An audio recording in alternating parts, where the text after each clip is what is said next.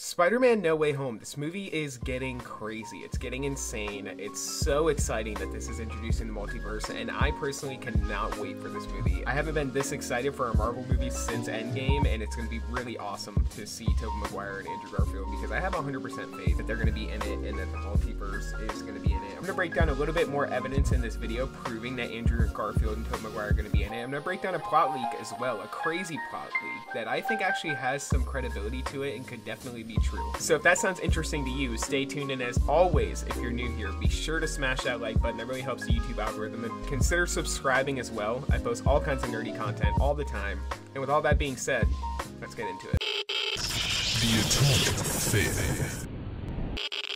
So this comes to us from comicbookmovie.com, and I usually just ignore a lot of these leaks because, to be honest with you, a lot of the time it's just really not appealing, and they just come from some random Reddit user who just somehow knows the entire plot of the movie, and it just, a lot of the time, it just doesn't make a lot of sense, and so I usually don't even talk about them, but in this situation, it's a little different. So this comes hot off the heels of Grace Randolph and her leak about there being 2 Green Goblins in the movie. She talked about there being one Green Goblin from the MCU, who's actually a lot more of a nice guy, and another Green Goblin being William Dafoe's Green Goblin from the Tobey Maguire universe. Now, that was a really interesting leak there. I'll post a card down below if you haven't seen that so you can watch that. But in this leak, it actually talks about kind of something similar, also breaks down a lot more of the rest of the plot of the movie. Now, it comes from a Reddit user named SpideyForever245, who actually has a little bit of credibility because he revealed the surprise guest appearance in The Falcon and the Winter Soldier episode 5. Now, I'll also link this article in the pinned comment down below as well, so if you want to check that out, you can go ahead and read the article yourself. But what this leak talks about is actually a lot of interesting things that are really exciting. So I am just so excited for Spider-Man No Way Home in general, and I know that whatever the movie ends up being, it's going to be something big for the MCU, and it's going to be really awesome. So we're going to go ahead and break down these plot points here. It says in the beginning that there's a time skip. Peter Parker is in court, and there's a lot going on as he's trying to prove his innocence.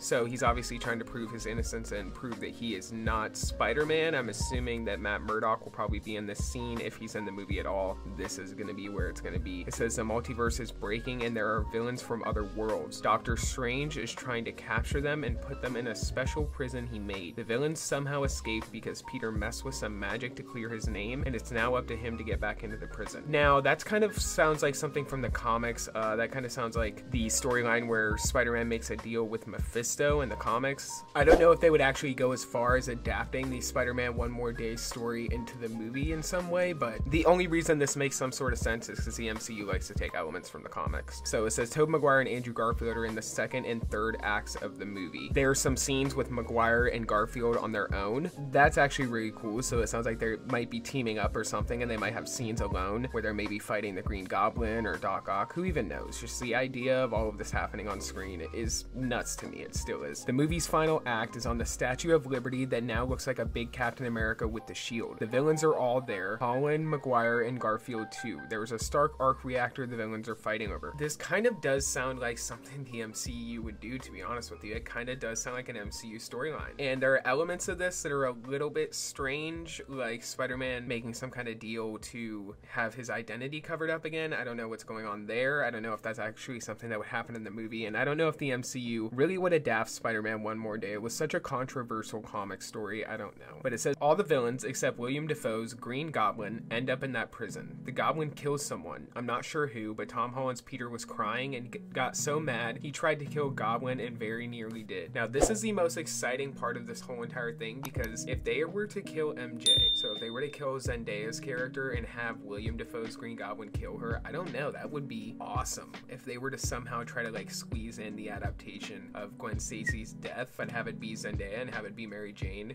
or MJ or whatever her name is in the MCU, that would be really awesome to see. And if they pull it off right, it would blow the death of Gwen Stacy in Amazing Spider-Man 2 out of the water, because that one was just, it was so trash. And it says the movie ends with Peter Parker finishing high school. It looks like everyone still knows he's Spider-Man by the end. I don't know how I feel about that. Seems like something Marvel would do though, because I know they like to I know they like to do these kinds of things where sometimes they just take turns that are like right out of left field, you know? But overall, this leak sounds interesting. I don't know how real it is. We're gonna see in time, and I'm sure we'll see when the first trailers come out if a lot of these plot points end up being true. But I do have almost 100% certainty that this movie is the multiverse, with Tobey Maguire, with Andrew Garfield, with William Dafoe, with Alfred Molina as Doc Ock. All of these characters returning, maybe even Kristen Dunst, maybe even Emma Stone, who knows? I think this might be the end game, or the multiverse introduction, the Spider-Verse / Avengers Endgame, you know, just the biggest Spider-Man movie of all time, really.